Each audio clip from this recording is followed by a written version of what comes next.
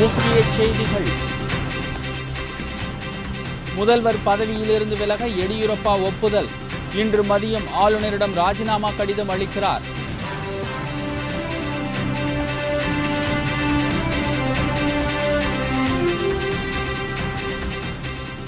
மத்திய அமைச்சர்களுக்கான அதிகாரங்கள் குறைக்கப்பட்டது.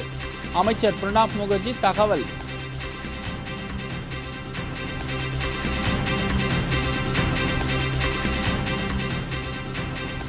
தமிழகத்திற்கு பாதிப்பு ஏற்படாத வகையில் அணை பாதுகாப்பு மசோதாவில் திருத்தம் வேண்டும். பிரதமருக்கு ஜெயலலிதா கடிதம்.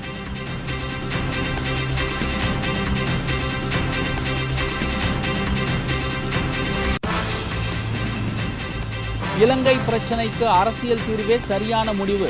வரும் 9ஆம் தேதி தமிழகம் முழுவதும் மார்க்சிஸ்ட் கம்யூனிஸ்ட் கட்சி ஆர்ப்பாட்டம்.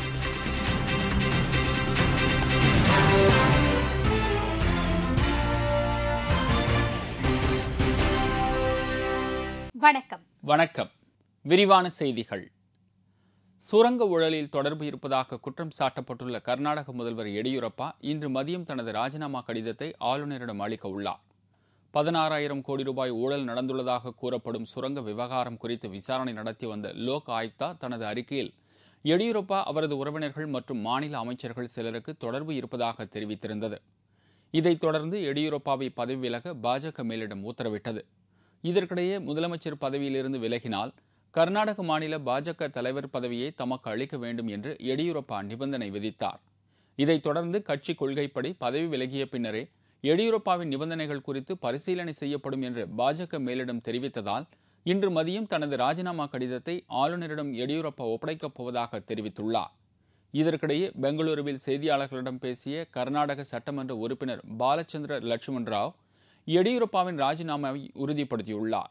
Such a senior leader of the party who worked for the party, who continuously worked for the party for 40 years, he has sick for the 3 days. That has been resolved. Today morning also our Chief Minister met our senior leaders and he never said that he is not going to resign. மத்திய அமைச்சர்களுக்கான தனிப்பட்ட அதிகாரங்கள் பெருமளவு குறைக்கப்பட்டுள்ளதாக மத்திய நிதியமைச்சர் பிரணாப் முகர்ஜி தெரிவித்துள்ளார். புதுடெல்லியில் இன்று செய்தியாளர்களிடம் பேசிய மத்திய நிதியமைச்சர் பிரணாப் முகர்ஜி ஊழலை ஒழிக்க எடுக்கப்பட்டு வரும் நடவடிக்கைகளில் ஒன்றாக அரசு ஊழியர்கள் மீது சுமத்தப்பட்டுள்ள வழக்குகளை விரைவாக விசாரிப்பதற்கு நடவடிக்கைகள் மேற்கொள்ளப்பட்டு வருவதாக தெரிவித்தார். மேலும் ஊழல் உள்ளிட்ட பல்வேறு குற்றச்சாட்டுகளில் ஈடுபட்டுள்ளதாக அரசு ஊழியர்கள் மற்றும் பொதுநல ஊழியர்கள் மீது ஊழல் வழக்குகளை தொடர்வது குறித்து அடுத்த 3 மாதங்களுக்குள் முடிவு எடுக்கப்படும் என்றும் அவர் தெரிவித்தார். இதற்கிடையே பிரதமர் மன்மோகன் சிங் தலைமையில் அமைச்சரவையில் இடம்பெற்றுள்ள மத்திய அமைச்சர்களின் தனிப்பட்ட அதிகாரங்களை பெருமளவு குறைக்க ஏற்பாடுகள் செய்யப்பட்டுள்ளதாகவும் அவர் கூறினார். பல்வேறு நாடுகளில் இந்தியர்கள் குவித்து வைத்துள்ள சொத்துகள் மற்றும் வங்கிகளில் இருக்கும் கருப்பு பணம் ஆகியவற்றை மீண்டும் இந்தியாவிற்கு கொண்டுவர நடவடிக்கைகள் எடுக்கப்பட்டுள்ளதாகவும் இதுகுறித்து விசாரணை தொடங்கப்பட்டு விட்டதாகவும் பிரணாப் முகர்ஜி தெரிவித்தார்.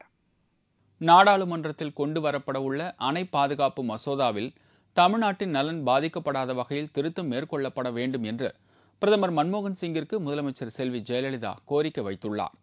பிரதமர் மன்மோகன் சிங்கிற்கு தமிழக முதல்வர் ஜெயலலிதா அனுப்பியுள்ள கடிதத்தில் நீர்வளம் தொடர்பாக நாடாளுமன்ற நிலைக்குழுவிற்கு பரிந்துரைக்கப்பட்டுள்ள அணை பாதுகாப்பு மசோதா 2010 தமிழர்களின் நலன் பாதிக்கப்படக்கூடிய வகையில் இருப்பதாக தெரிவித்துள்ளார்.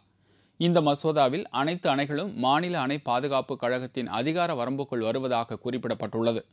எந்த ஒரு அணையும் எந்த மாநிலத்தில் உள்ளதோ அந்த மாநில அணை பாதுகாப்பு கட்டுப்பாட்டில் வருவதாக குறிப்பிடப்பட்டுள்ளதாக தெரிவித்தார். மேலும் முல்லை பெரியாறு, பரம்பிக்குளம் உள்ளிட்ட 4 அணைகள் தமிழகத்திற்கு சொந்தமானவை என்றும் அவற்றை தமிழக அரசு பராமரித்து வருவதாக தெரிவித்த செல்வி ஜெயலலிதா இந்த 4 அணைகளும் கேரள மாநில எல்லைக்குள் இருப்பதாகவும் தெரிவித்தார். இதன்படி அணை பாதுகாப்பு மசோதா நாடாளுமன்றத்தில் நிறைவேற்றப்பட்டால் அது தமிழ்நாட்டின் நலனுக்கு பாதகமாக அமையும் என்றும் தமிழ்நாட்டிற்கு சொந்தமான 4 அணைகளின் உரிமை கேரள மாநிலத்திற்கு சென்றுவிடும் என்று குறிப்பிட்டுள்ளார். இதனால் பல்வேறு பிரச்சினைகள் எழக்கூடும் என்பதால் இந்த மசோதாவில் பல திருத்தங்களை செய்ய வேண்டும் என்று அவர் கோரிக்கை விடுத்துள்ளார். இந்த பிரச்சினைகளை கருத்தில் கொண்டு சம்பந்தப்பட்ட அணைகள் எந்த மாநிலத்திற்கு சொந்தமானதோ அதன் பராமரிப்பு அந்த மாநிலத்தின் அதிகார எல்லைக்குள் இருக்கும்படி மசோதாவில் மாற்றம் செய்ய வேண்டும் என்றும் அவர் கேட்டுக் கொண்டுள்ளார். தமிழக மக்களின் நலனை கருத்தில் கொண்டு இந்த திருத்தங்களை மேற்கொள்ள சம்பந்தப்பட்ட அமைச்சகத்திற்கு உத்தரவிட வேண்டும் என்று பிரதமருக்கு எழுதியுள்ள கடிதத்தில் செல்வி ஜெயலலிதா குறிப்பிட்டுள்ளார். இலங்கை பிரச்சினைக்கு நிரந்தர தீர்வு காண வேண்டும் என்பதை வலியுறுத்தி வரும் 9ஆம் தேதி தமிழகம் முழுவதும் கண்டன ஆர்ப்பாட்டத்தில் ஈடுபடப் போவதாக மார்க்சிஸ்ட் கம்யூனிஸ்ட் கட்சி தெரிவித்துள்ளது. சென்னையில் மார்க்சிஸ்ட் கம்யூனிஸ்ட் கட்சி சார்பில் இலங்கை தமிழர் சம உரிமை மற்றும் அரசியல் தீர்வு மாநாடு நடைபெற்றது. இந்த மாநாட்டிற்கு மார்க்சிஸ்ட் கம்யூனிஸ்ட் கட்சியின் மாநில செயலாளர் ஜி. ராமகிருஷ்ணன் தலைமை வகித்தார். அப்போது இலங்கையில் கடந்த 30 ஆண்டுகளாக தமிழர்களுக்கு எதிரான இனப்படுகொலை தொடர்ந்து நடைபெற்று வருவதாக தெரிவித்த அவர், அங்கு தமிழ் மக்களுக்கு உரிய முக்கியத்துவம் அளிக்கப்பட வேண்டும் என்று கூறினார். பாதிக்கப்பட்ட தமிழ் மக்களுக்கு உரிய நிவாரணத்தை ராஜபக்சே அரசு வழங்க மறுத்து வருவதாக குற்றம் சாட்டிய அவர், 30 ஆண்டுகளுக்கு மேலாக அவசர கால சட்டம் தொடர்ந்து நீடித்து வருவதாகவும் கூறினார். இதேபோல் நிவாரண முகாம்களில் தங்க வைக்கப்பட்டுள்ள தமிழர்களை மீள்குடி அமர்த்துவதை இலங்கை அரசு தாமதித்து வருவதாக தெரிவித்த அவர், இலங்கை தமிழர்களின் மேம்பாட்டிற்கு மாநில சுயாட்சியை வழங்க வேண்டும் என்ற அரசியல் தீர்வே சரியான முடிவாக இருக்கும் என்பதை மார்க்சிஸ்ட் கம்யூனிஸ்ட் கட்சி தொடர்ந்து வலியுறுத்தி வருவதாகவும் குறிப்பிட்டார். இலங்கை தமிழர் பிரச்சினைக்கு நிரந்தர அரசியல் தீர்வு காண இலங்கை அரசு நடவடிக்கை எடுக்க வேண்டும் என்பதை வலியுறுத்தி தமிழகம் எங்கும் வரும் ஆகஸ்ட் 9ஆம் தேதி கண்டன ஆர்ப்பாட்டம் நடத்தப்படும் என்று இந்த மாநாட்டில் தீர்மானம் நிறைவேற்றப்பட்டது. இந்திய வங்கதேசம் நாடுகளுக்கு இடையேயான எல்லை மேலாண்மை ஒப்பந்தங்கள் குறித்து விவாதிக்க மத்திய உள்துறை அமைச்சர் ப. சிதம்பரம் டாக்கா சென்றுள்ளார். இந்திய வங்கதேச நாடுகளுக்கு இடையேயான எல்லை பிரச்சினை அவ்வப்போது எழுந்து வருகிறது. இந்நிலையில் வங்கதேச தலைநகர் டாக்கா சென்றுள்ள மத்திய உள்துறை அமைச்சர் ப. சிதம்பரம் அந்த நாட்டு உள்துறை அமைச்சர் சஹாரா கட்டூனுடன் பேச்சுவார்த்தையில் ஈடுபட்டார்.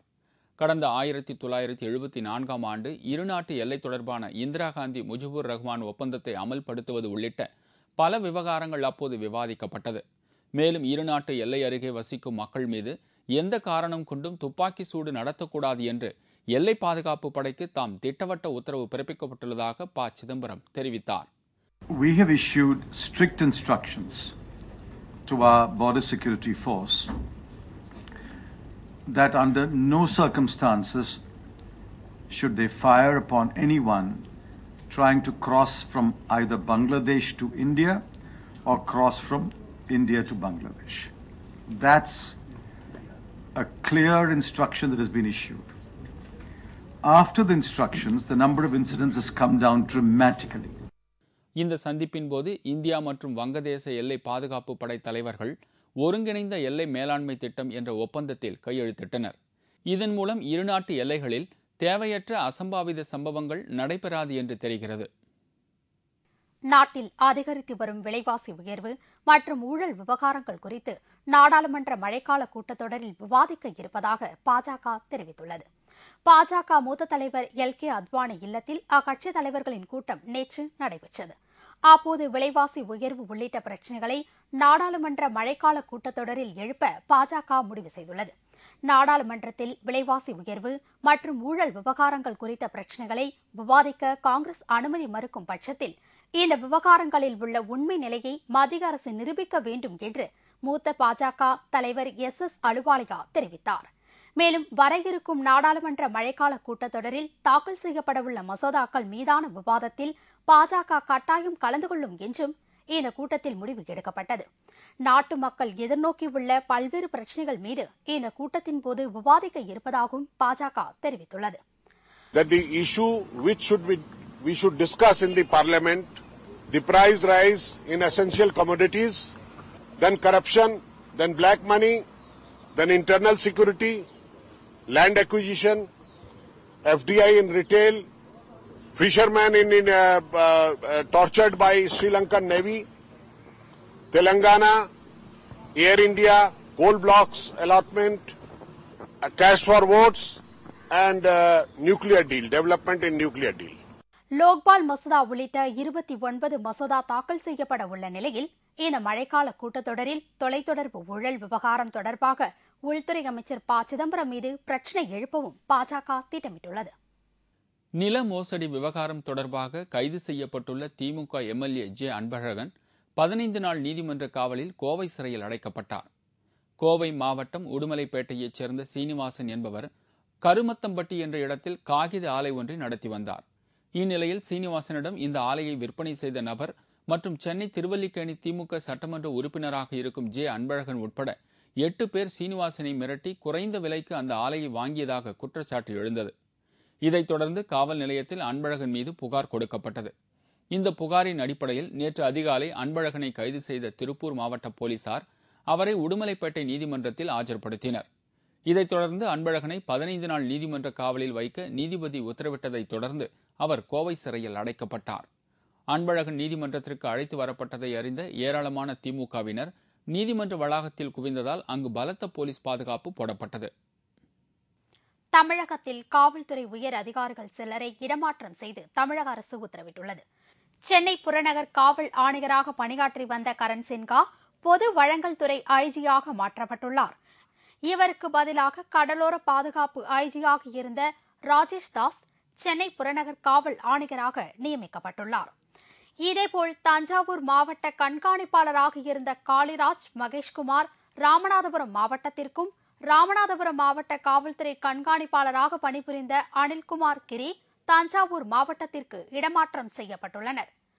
திருவாரூர் மாவட்ட காவல்துறை கண்காணிப்பாளராக இருந்த தினகரன் அங்கிருந்து மாற்றப்பட்டு விழுப்புரம் மாவட்ட காவல்துறை கண்காணிப்பாளராக நியமிக்கப்பட்டுள்ளார். இதுவரை விழுப்புரம் மாவட்ட காவல் கண்காணிப்பாளராக பணியாற்றி வந்த சேவியர் தன்ராஜ் திருவாரூர் மாவட்ட காவல்துறை கண்காணிப்பாளராக நியமிக்கப்பட்டுள்ளார். இதற்கான உத்தரவை தமிழக அரசு பிறப்பித்துள்ளது.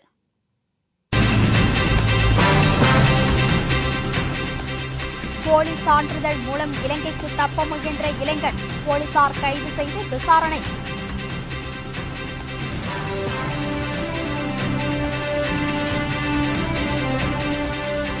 குற்றாலத்தில் சாரல் விழா, படகு போட்டியில் ஏராளமானோர் பங்கேற்பு மற்றும் பல செய்திகள் விளம்பர இடைவெளிக்கு பிறகு.